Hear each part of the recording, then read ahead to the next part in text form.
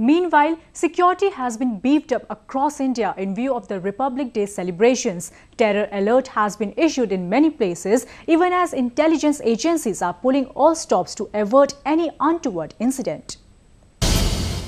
Unprecedented security arrangements were placed across India in wake of terror alert during the 67th Republic Day celebrations on Tuesday.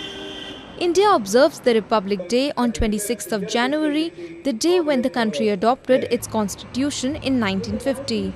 National capital New Delhi, ahead of the significant day, turned into a fortress as thousands of security personnel were deployed all over the city. India's Interior Ministry has said that the threat of Islamic State during the Republic Day celebration is very real.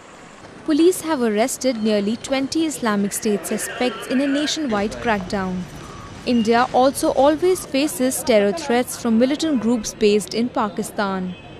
There are fears of Paris-like attack on metro cities like Delhi, Mumbai, Bengaluru and Kolkata.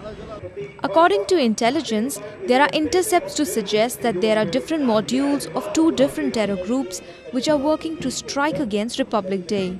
On Friday, Delhi police had issued an alert about a cab whose driver was killed and the vehicle robbed off from Pathankot by 3 suspects.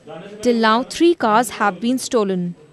Notably, these incidents come days after the Pathankot terror attack, which had a similar pattern, as the terrorists had used the car they had stolen from a senior police officer to enter the Air Force base where they opened fire. 7 soldiers were killed in the incident, sending panic waves across the country.